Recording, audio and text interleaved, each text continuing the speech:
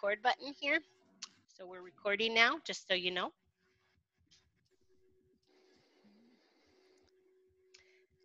Well, I guess I would like to welcome you to the halfway point of our senior experience talks. I'm going to say this twice in both talk 10 and talk 11 of our series because I don't really know which one is the halfway point. I guess after 10 would be, but whatever.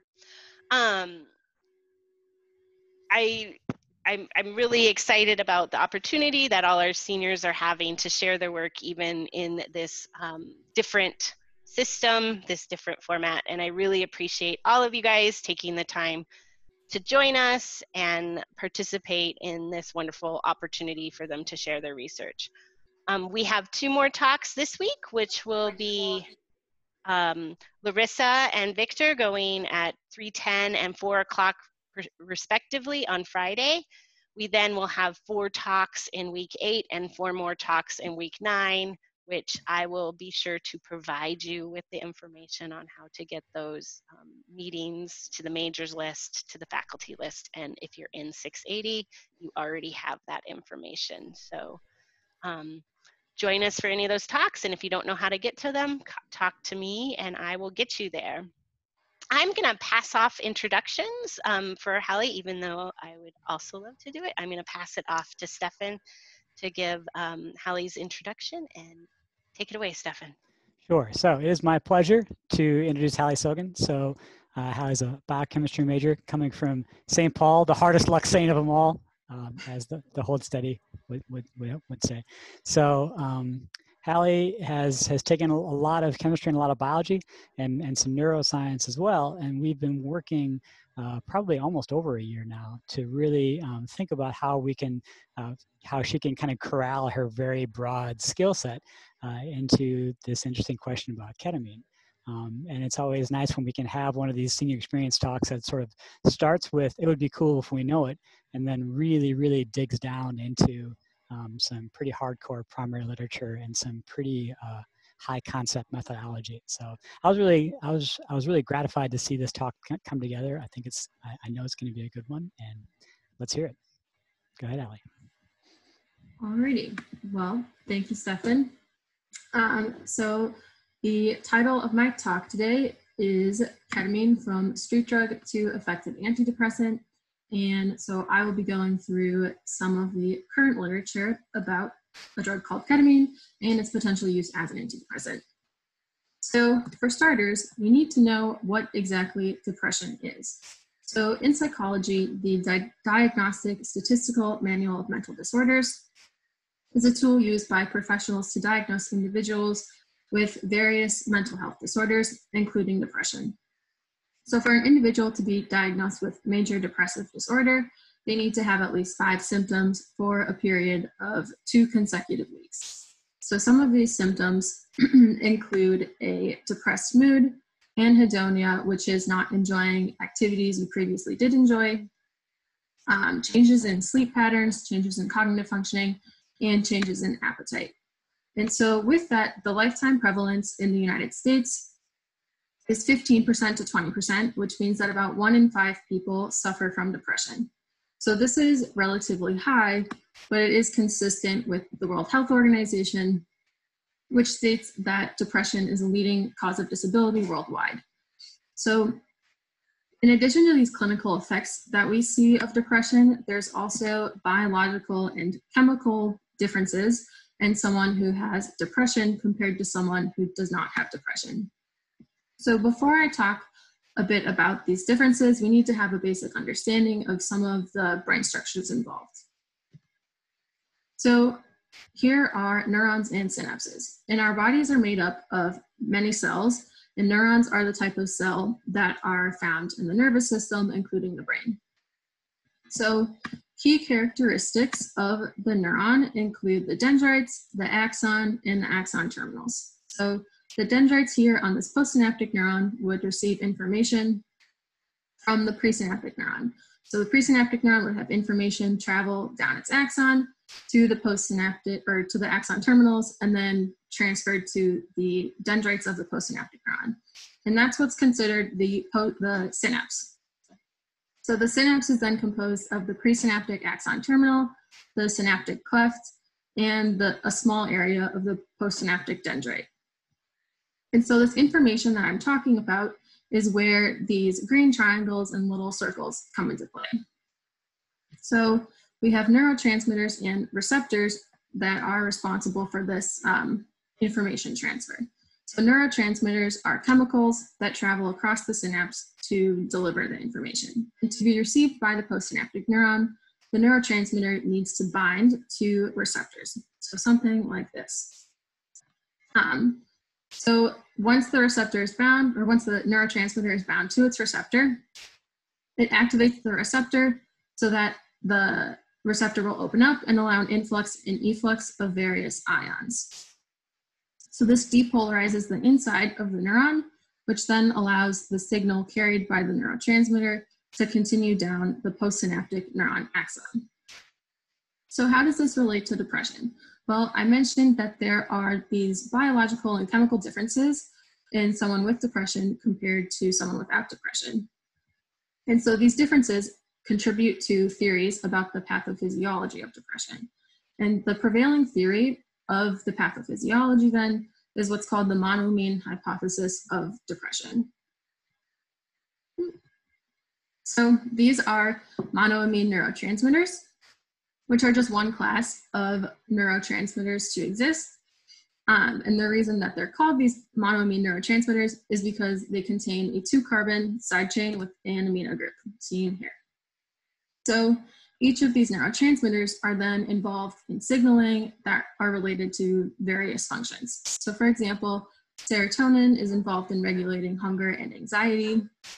Norepinephrine is involved in arousal and consolidation of memories of emotional experiences. And dopamine regulates behavior and is involved in the reward system.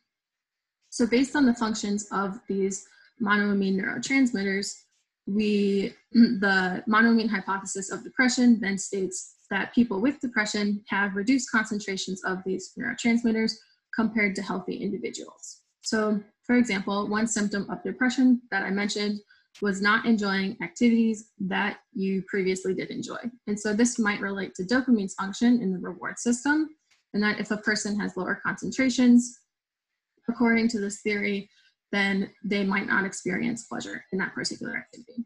So what might this look like? So here we have our presynaptic neuron in orange and our postsynaptic neuron in blue. And we're going to go with the example of serotonin as our neurotransmitter and its respective receptor. So serotonin is then stored in these pink circles called vesicles, and then these purple ovals are reuptake transporters, which are proteins that sit on the nerve terminal and remove extracellular serotonin. So the serotonin would go back into the presynaptic neuron to be recycled. So in this healthy individual, we can see that there is lots of serotonin available in the presynaptic neuron, in the synaptic cleft, and bound to all of the receptors. So there's lots of neurotransmission happening and everything's all good. But in someone who has depression, this looks a little different. So there's significantly less serotonin available in the presynaptic neuron, in the synaptic cleft, and again, there's not as much bound to the receptors. And so we're not getting as much neurotransmission, and that's why we're seeing symptoms of depression. So based on this theory, we've seen several different antidepressant medications developed that attempt to increase the concentration of monoamine neurotransmitters. So the most commonly prescribed antidepressant are selective serotonin reuptake inhibitors, or SSRIs, and Prozac is a pretty common example. So this class of antidepressants attempt to, or they selectively inhibit the presynaptic neurons' reuptake of serotonin, which then increases the concentration in the synapse. So there are some side effects associated with this. However, they're significantly less severe than those seen with other types of antidepressants that are available. However, some of them are headache, nausea, restlessness, or insomnia. So when we go back to our model of our synapse, we can again see there's lots of serotonin available in someone who's healthy. And then in someone who has depression, there's significantly less.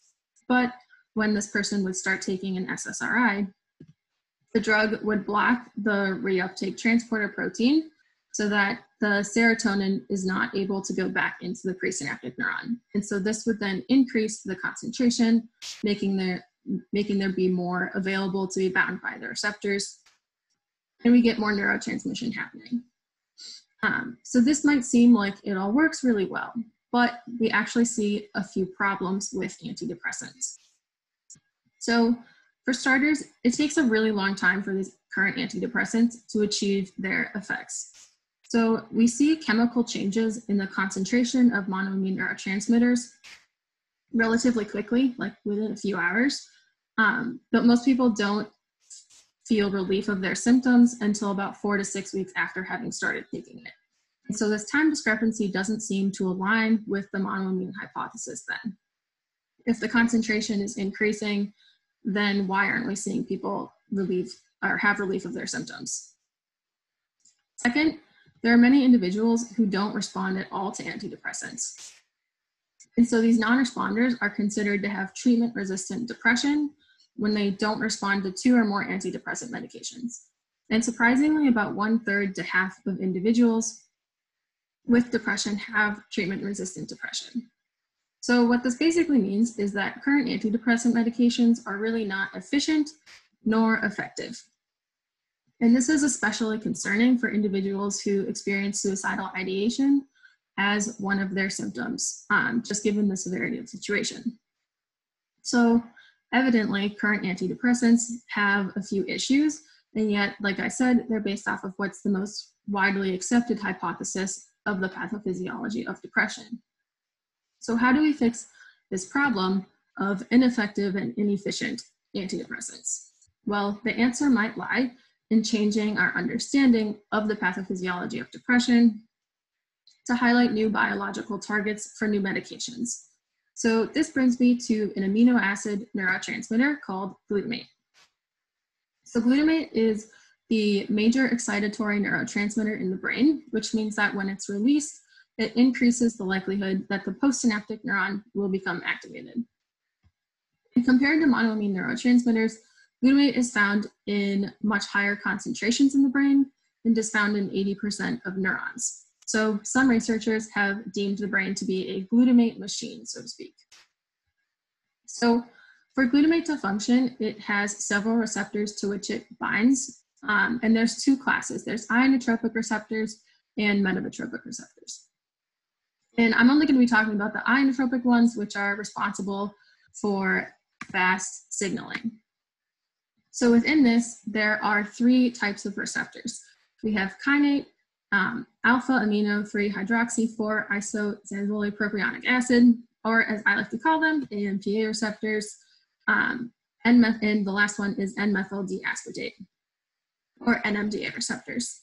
So glutamate is involved in synaptic plasticity, learning, and memory. And synaptic plasticity just means that the synapses, so new synapses can develop, existing synapses can be lost, and existing synapses can either increase or decrease in strength. So this might look something like this. So here we have our presynaptic neuron in orange that releases glutamate such that it can bind to an AMPA receptor or an NMDA receptor. So when this happens, the AMPA receptor will allow sodium into the postsynaptic neuron, which then depolarizes the cell. So then this depolarization will kick out the purple magnesium ion sitting in the NMDA receptor and allow calcium into the cell. So this would then excite the postsynaptic neuron, and we would potentially be increasing this synapse, or the strength of the synapse. However, this process can be dysregulated, which then leads to problems. So this is where the glutamate hypothesis of depression comes into play. And unlike the monoamine hypothesis of depression, the glutamate theory doesn't have one exact mechanism, so to speak. And that's just because there's less research done on it. But generally speaking, the dysregulation of glutamate signaling resulting in reduced activity in certain brain regions is thought to be involved in the pathophysiology of depression. And like I said, the details of what exactly is happening that causes this dysregulation aren't very well understood, but there's generally scientific agreement within the scientific community that glutamate is in some way or another involved in depression. So under this assumption, how do we target the glutamatergic system? Well, there are several drugs that target the NMDA receptor that have had promise for treating depression. And specifically, a drug called ketamine. Shocking. So ketamine is considered to be a proof of concept agent, in that although, again, we don't know how glutamate is exactly involved, we know it probably is in some way, because ketamine directly targets this receptor of the glutamatergic system, and it happens to work quite well as an antidepressant. And so before going into more depth with this, let's talk a bit about ketamine's background. So ketamine was first available for human use in 1970 as a rapid-acting dissociative anesthetic. So dissociative anesthetic means that it does not induce complete unconsciousness, but rather causes individuals not to be able to move or remember what's happened to them. In addition to this, it's also used as an analgesic in hospitals to reduce chronic and acute postoperative pain as an alternative to opioids. So ketamine likely produces these effects by blocking the NMDA receptor. However, there are a few side effects associated with ketamine's use, and these side effects, depending on the dose, include hallucinations, dissociative effects, psychotomimetic effects, and feeling out-of-body experiences. So this makes ketamine actually attractive as a recreational drug for some people.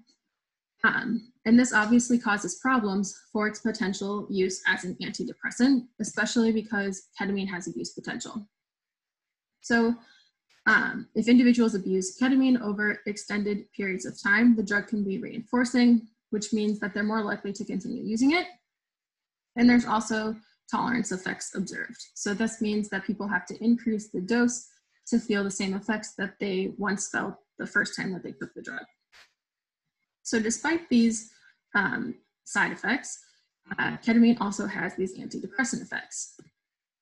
So the Berman lab first described ketamine's acute and sustained antidepressant effects in 2000. So they had a study of just 7 participants where they found that a single intravenous sub-anesthetic low dose of ketamine produced significant antidepressant effects for all participants. So the Hamilton Depression Rating Scale, or the HDRS score, or scale, is a questionnaire that's commonly used as an indication of depression. And so Berman in his lab measured the change in participants' HDRS scores to show that ketamine reduced these symptoms. And as you can see, there was a significant difference in this change in score at about 4 hours. And then these effects lasted until 3 days, at which point participants reported feeling back at their baseline mood. So this demonstrates ketamine's acute and sustained antidepressant effects. And because of this, ketamine has been deemed the greatest discovery for treating depression in 60 years, which is the time at which the first antidepressant was discovered. So ketamine definitely has beneficial antidepressant effects, but like I said, there are potential problems. And so it begs the question of whether we can really use ketamine as an antidepressant. And the answer to this question, or to answer the question, we need to better understand exactly how ketamine is producing its effects. So understanding ketamine's mode of action might allow us to eliminate its side effects or to find other drugs that work through the same biological target as ketamine, but that don't have the same side effects.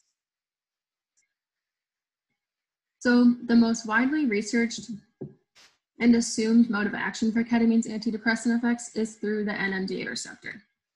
So we know that ketamine binds to the NMDA receptor, and we also know that glutamate does, but there's actually several molecules that do so. So here is NMDA, which is a synthetic amino acid that was used to distinguish between the ionotropic receptors, and it's not actually found in the human body, but it does bind to the NMDA receptor. And then we have glutamate, which is the amino acid neurotransmitter that binds to the receptor. And down on the bottom, we have phencyclidine, or PCP, which is a hallucinogenic, just like ketamine. And so if you first glance at these molecules, they don't really look that similar. These two kind of look similar, these two kind of look similar, but when you compare them all, not really. So how do all of these different molecules bind to the same receptor? Well, it turns out that NMDA and glutamate are agonists. And so they both bind in a location that would activate the receptor to open up and produce this biological response. And then on the other hand, PCP and ketamine are non-competitive antagonists, which means that they bind in a different location to inhibit the receptor from becoming activated. So this is how it might appear in a very simplified version of the NMDA receptor. So we need glutamate to bind to the receptor for it to become activated. So we have glutamate. But it's a little more complicated because glutamate requires a co-agonist. So in the current state, this receptor would not become activated because glutamate is the only thing present. So we need either glycine or D-serine to come in and bind to the receptor as well for it to be activated. But there's more. So there's this magnesium ion that sits in the middle here that needs to be removed. And I kind of alluded to this in an earlier slide, but for this to happen, the cell that the receptor sits on needs to become depolarized. So if we consider a neuron with an AMPA receptor and an NMDA receptor on it, if the AMPA receptor becomes activated and allows sodium into the cell, it will depolarize the cell, which then kicks out the magnesium ion of the nearby NMDA receptor. So now the cell is the receptor is fully activated and can allow ions to pass through. However, this stops when we have an antagonist binding in this location, such as PCP or ketamine. So now that we have this basic understanding of the NMDA receptor, we can take a look at a potential mode of action for ketamine through the NMDA receptor. So here's a figure from a 2020 paper by CL et al. And there are a few different hypotheses as to how ketamine might produce its effects through the NMDA receptor, but I'm only going to be talking about two. So the first one starts with ketamine binding to the synaptic NMDA receptors. So when ketamine binds inside the channel, it prevents an influx of calcium through the NMDA receptor. And this prevents downstream signaling pathways that are dependent on calcium. So specifically, ketamine inhibits a protein called eukaryotic elongation factor 2 kinase. So kinase is an enzyme that catalyzes the addition of a phosphate group, seen here, onto another molecule. So when this kinase is deactivated, there's no phosphorylation of another protein called eukaryotic elongation factor 2, or EEF2. So without the addition of this phosphate group, EEF2 is activated. And this protein is involved in protein synthesis. So activating it via the inhibition of this kinase allows rapid synthesis of another protein called brain-derived neurotrophic factor, or BDNF. And BDNF is essential for nerve growth and synaptic plasticity. So by increasing the production of BDNF, you're increasing the growth of neurons. And this increase in neuron growth is thought to be responsible for ketamine's antidepressant effects. And we can see the importance of BDNF in this next hypothesis as well. So this next hypothesis focuses on NMDA receptors that are located outside of the synaptic cleft rather than the synaptic cleft itself. So one possibility of how glutamate might be involved in depression is that when it binds to these NMDA receptors outside of the synapse, it causes a detrimental increase in the amount of calcium that's inside the cell. So normally when calcium enters through these cells, these extrasynaptic receptors, it triggers the removal of a phosphate group from a protein called CREB. And CREB is involved in transcription. So by removing the phosphate group, the protein is inactivated. And with CREB inactivated, transcription is turned off, and BDNF expression is suppressed. So when ketamine binds to this receptor, it blocks the channel and prevents any calcium from entering the cell. So this means that CREB remains phosphorylated and in its active form, which then allows transcription and BDNF expression. So like I mentioned, BDNF is essential for nerve growth. And so from these hypotheses, as well as other literature that I've read, neuron growth is probably reduced in a depressed state because of dysregulated glutamate function. And so by increasing BDNF, we might then be relieving the symptoms of depression. So although NMDA antagonism seems to explain ketamine's antidepressant effects, there is a complicating factor. And that's because ketamine is a chiral drug. So what does chiral mean? Well, when a chemical compound is said to be chiral, it means that the compound itself and its mirror image are not superimposable. So how do we know if a compound is chiral? We look for what's called the chiral center, which has 4 different attachments that then make the atom asymmetric. So here's ketamine, and if we look at this carbon here, we can see that there's 4 different attachments. So we have a benzene ring, a nitrogen, a carbon that's double bonded to an oxygen, and a carbon with 2 hydrogens coming off. So we know that ketamine has a chiral center, and thus it's chiral. So this means that ketamine has 2 enantiomers.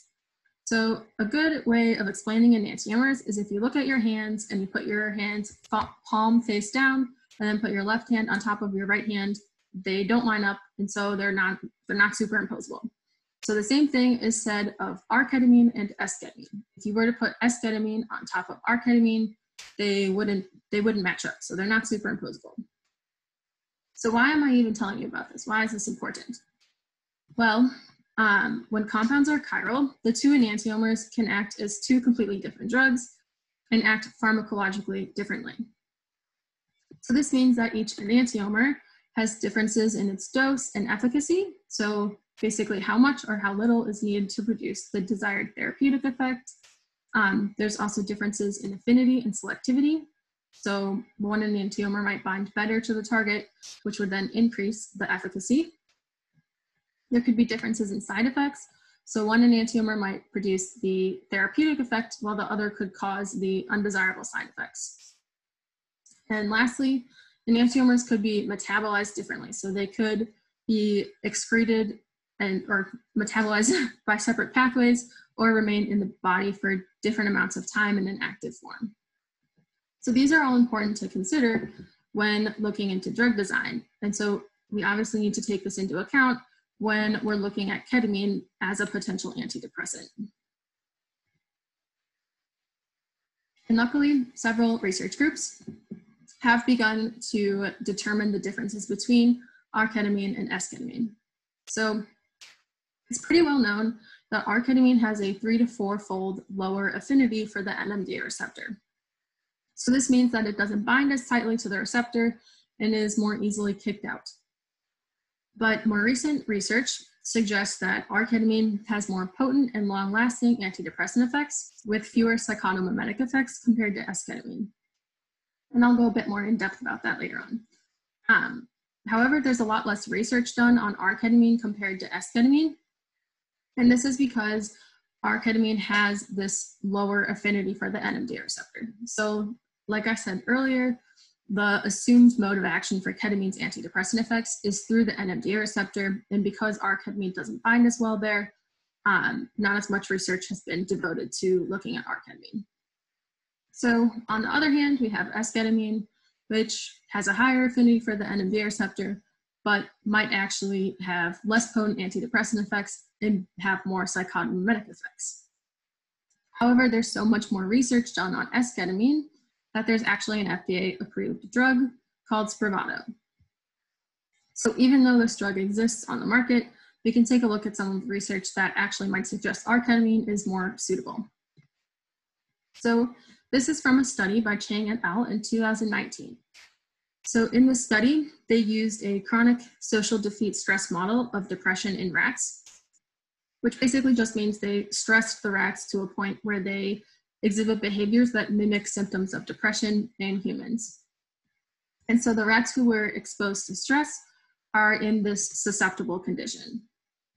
So these susceptible rats were either administered S-ketamine, R-ketamine, or what's called the racemic mixture, which means that there is half and half of R and half of S in the mixture. Or they were given saline. And then the susceptible rats were compared to a control group. So next, behavioral tests were used to determine ketamine's effects. And these happened at 2 days post-ketamine injection and 7 days post-ketamine injection. So the sucrose preference test seen here is pretty common. And so in this test, normally rats will prefer sucrose water over regular water, and rats that are stressed they don't prefer sucrose water over regular water. So if we look at the 2 days post-ketamine injection, we can see that, we can see the differences between the control rats and the saline rats. There's a significant difference in that the control rats preferred the sucrose water more. And then if we look at the rats that were given the drug, we can see that all the R-ketamine, S-ketamine, and racemic ketamine all significantly increase the rat's preference for the sucrose. But when we look at 7 days post-ketamine injection, we can see that only R-ketamine increased it significantly. And this is compared to S-ketamine, which really barely did anything. So from Chang et al. Study, as well as several others, research suggests that R-ketamine might have a higher antidepressant potency than S-ketamine. So what about the safety? So this is from a 2015 study by Yang et al. And they used a behavioral test called the conditioned place preference test. So this test is commonly used in determining rewarding effects of drugs. So it means that if a drug is more rewarding, then the mice will want more of it. So the CPP score seen on the y-axis here is the time that a mouse spent in a drug conditioning site minus the time spent in a saline conditioning site. So a higher score means that the mouse spent more time in a site that they had previously been given the drug. So this means that the drug was more rewarding. So if we look at R-ketamine here in the middle, you can see that no matter what the dose was, the CPP score didn't really change all that much. But when we look at S-ketamine, as the dose increased, the CPP score also increased. And so this suggests that S-ketamine might have more rewarding effects, which then suggests that it has a higher abuse potential. So another study by Tian et al. In 2018 wanted to determine whether the racemic, R-ketamine, and S-ketamine could induce expression of heat shock protein 70. So heat shock protein 70 is a protein that's not normally expressed in the brain under normal conditions, but it is upon insults such as heat shock, which is increased temperature, or prolonged seizures. And so this protein is then a good marker for neuronal damage. So here we can see these dark bands in the S-ketamine sample, but we are not seeing any in the R-ketamine sample. And so this suggests that S-ketamine is producing more neuronal damage than R-ketamine. So from Tian et al. Study and Yang et al. Study, we can see that S-ketamine might have more detrimental side effects than R-ketamine. So due to ketamine's psychotomimetic effects, research has turned to other NMDA antagonists to see if they produce the same antidepressant effects. So studies have looked at compounds such as memantine, lanosmine, and traxaprodil.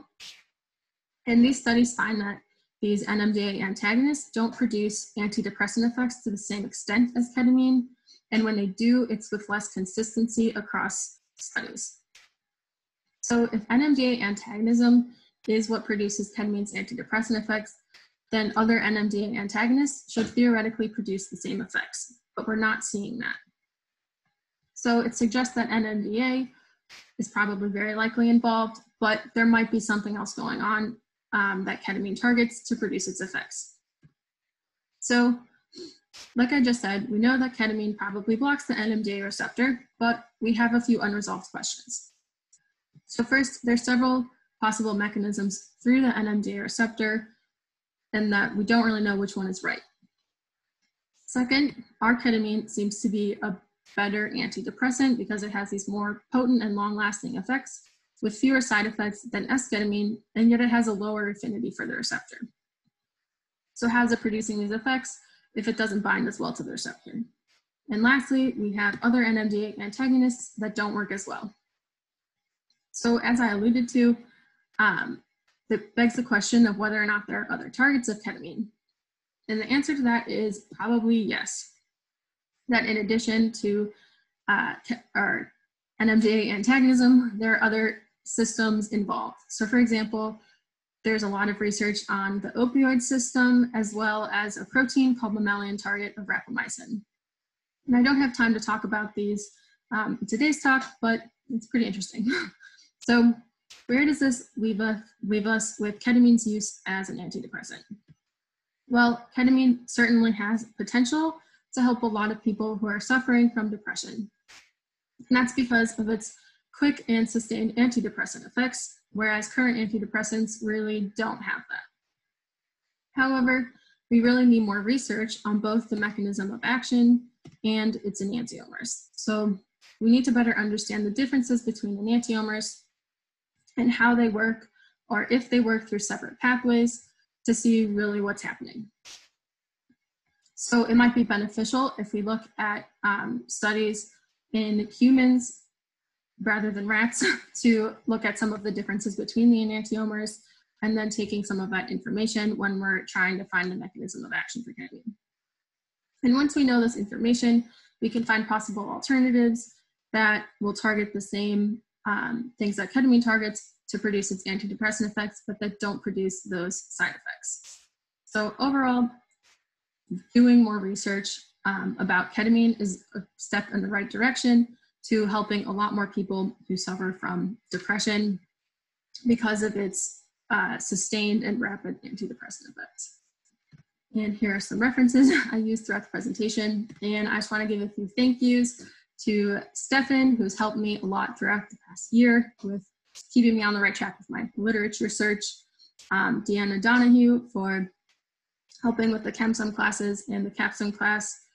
And Lynette Ramos, who helped me a lot with the NMDA receptor, my friends and family for listening to me talk about ketamine.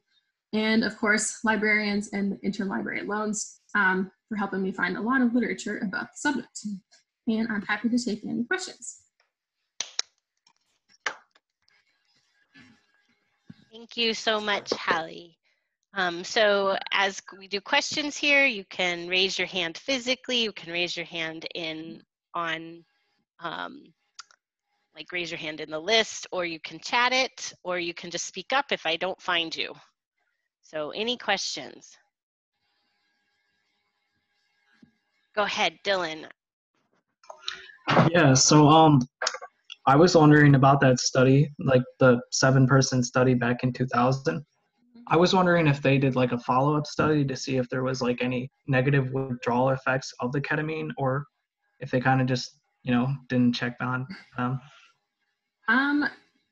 That particular group didn't do a follow-up study, and I actually haven't found a whole lot of literature that looks at the more long-term effects of ketamine.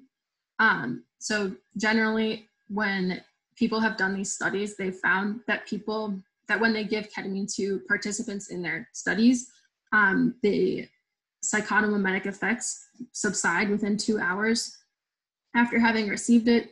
But past that, there's not a whole lot of literature, at least that I've been able to read or find, that discusses the long-term effects. But that's definitely something to be concerned about. So, yeah. Other questions? Sure.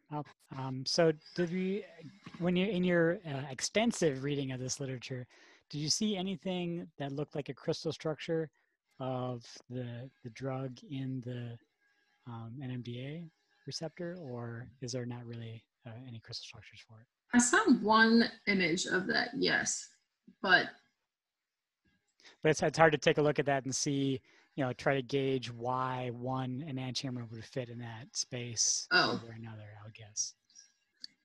Yeah, I didn't particularly find anything that talked or that specifically discussed the binding or how the different enantiomers are binding in the receptor.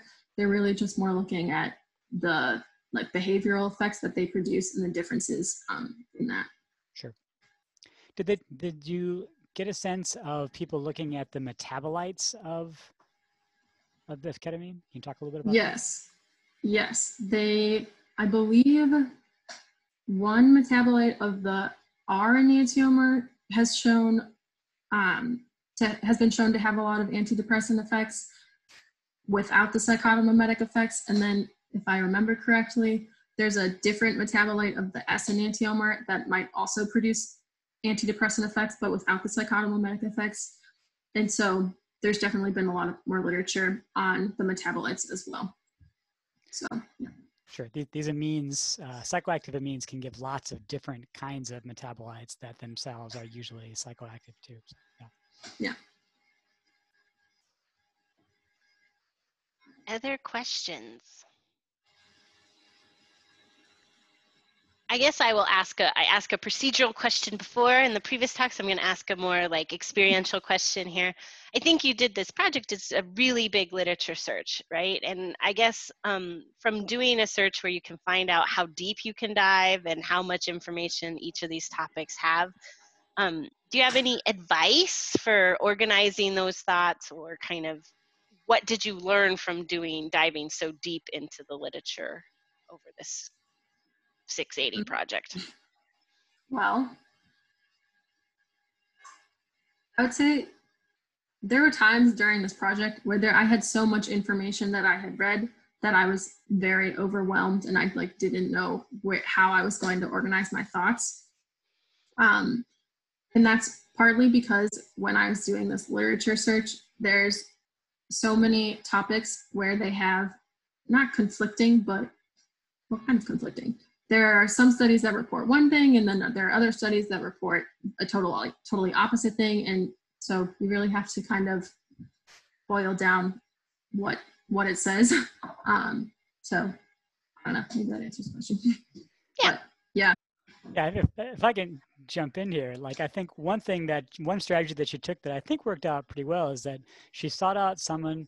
She did not seek out an expert. She sought out someone that knew like about a day's worth more than she did, which is myself. Yes. Right? So, that way there wasn't that sort of like disconnect where you're worried about like, kind of like asking the wrong question or just feeling totally lost. Right. And she and I, she thanked Dr. Ramos at the end there. Like she and I kind of game planned like, all right, at which point do we have our questions in good enough shape where we are okay going to the expert?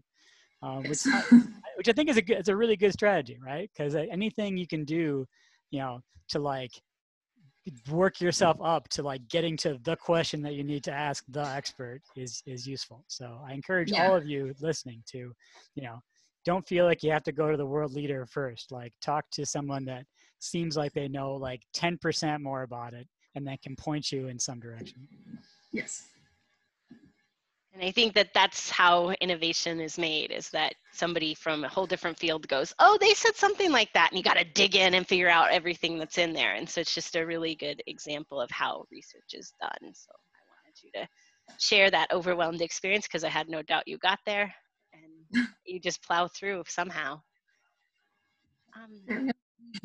When you had that talk with Lynette, it was like, oh my gosh, like the sky's open and you got something out of it. Yeah, it was. Cool. Yeah. It was great. Any other questions, or are we feeling good? Well, I would like to thank Hallie again for just such a wonderful talk. I hope that I have the opportunity to see you all again at one of the next 10 Senior Experience talks that we're going to have. And I will continue to inform them. If you want to hang out and ask Hallie any questions here at the end, feel free to do so. Otherwise, I will see you when I see you, or not at all, I guess. Great job, Hallie. Thanks. Bye, everybody.